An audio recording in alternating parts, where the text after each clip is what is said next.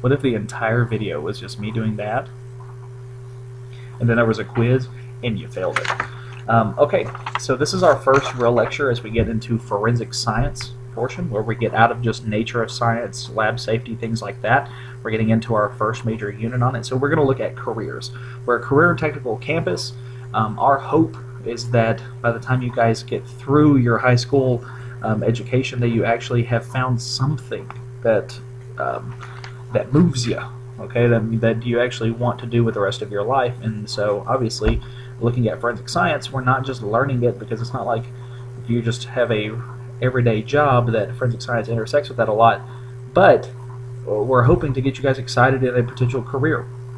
And so we're going to look at some of these different pathways, not just now and not just during this unit, but it's going to be our focus all year long, so you need to get familiar with some of these terms. Okay, so forensic science is also called criminalistics. Now, don't use that as a term like, you're so criminalistic. It's basically the intersection of science and law. Okay, the good, hefty, stately definition would be that criminalistics, or forensic science, is the application of science in collecting and analyzing physical evidence in criminal cases in a court of law. Okay, so we got a little intersection here of science and law. Here are a bunch of different careers. We'll look at these in a little bit more detail. What is up with the big toes on the feet? You need to see a doctor.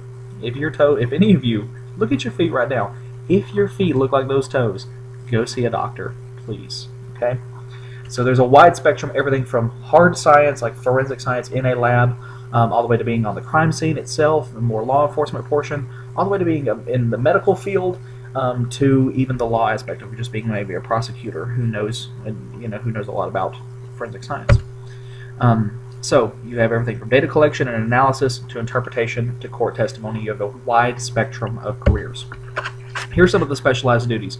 Forensic scientists themselves are going to be doing more of the sciencey side of it. Okay, they're going to be taking the evidence that's collected and then putting it through physical, chemical, and instrumental analysis so that they can determine, who committed a crime. Criminologist is more of the behavioral aspect of it. Okay, knowing how and why a criminal does what they do. We'll look about how, education-wise, what you need about somebody to be able to do some of these jobs here in just a minute. Then crime scene investigators, that's more of actual going to the crime scene and collecting this evidence well, so that it's not just like, hey, I threw this in a baggie and sent it to the lab. Medical examinators medical examinators perform autopsies. Okay, so if that's your thing, to me, I stay away from the dead bodies, but that might be of interest to you. Coroners, we'll talk about coroners. They're interesting because a coroner sometimes is a person who actually goes through and has a job as a coroner, and sometimes it's an elected official. Okay, so it actually might just be some guy like you see like old-timey movies and stuff. It's like, we got to get the coroner in here to make sure this person's dead, and somebody just like comes in to like, yeah,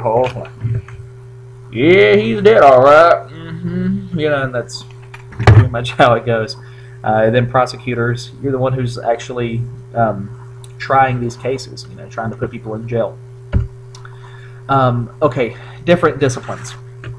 So even within these, there's even more and more distinctions as you get more specialized.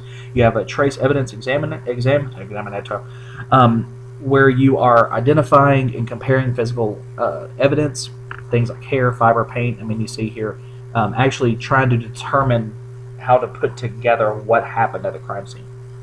You could be just a latent print examiner, where you take care of figuring out fingerprints. We're going to have a long unit on fingerprints. You will know all about your fingerprints here soon.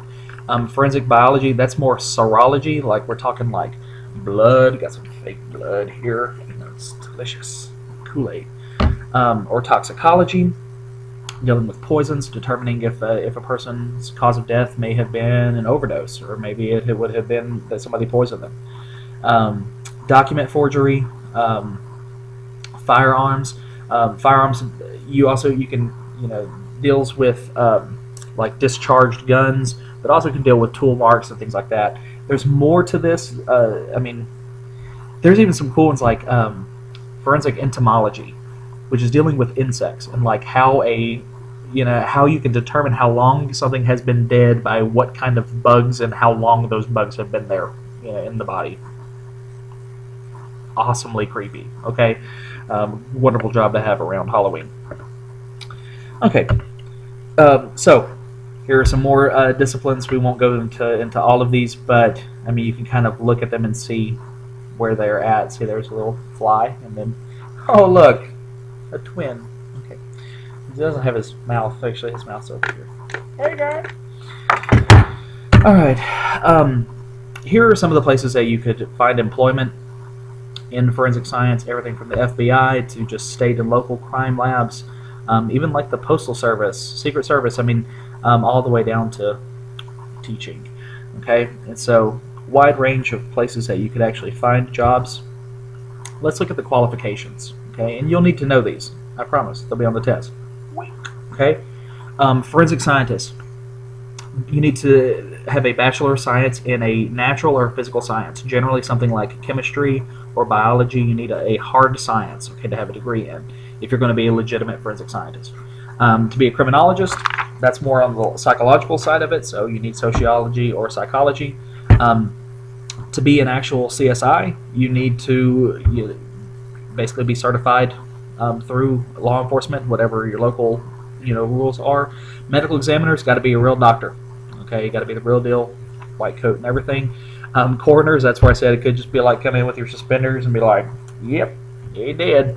But a lot of times you do have to pretty much be a medical examiner to be a coroner. And then prosecutors, you got to go to law school, get that bar exam. Okay, so training-wise, college education is needed.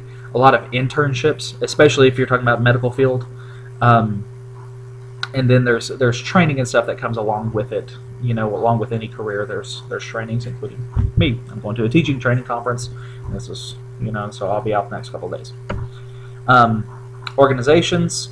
Here's a couple of places. We'll actually look at some stuff at the American Academy of Forensic Scientists in class, and also some places where you can get where you can be certified in different areas. And it's another place we'll look at, and that's pretty much it. Make sure that you know some of these terms. Make sure you know some of these jobs. Okay, for the quiz that you're going to be taking, and there should be posted notes that you could fill in as you go along. You can use those on your quiz, but make sure that you know. Where's that? There's our skull. Make sure though that you know about these different terms. See you in class. I need a good signing off thing. What's a good signing off thing? And may you live forever. Okay, live long. There we go. That just gave you a nerd of live long and prosper.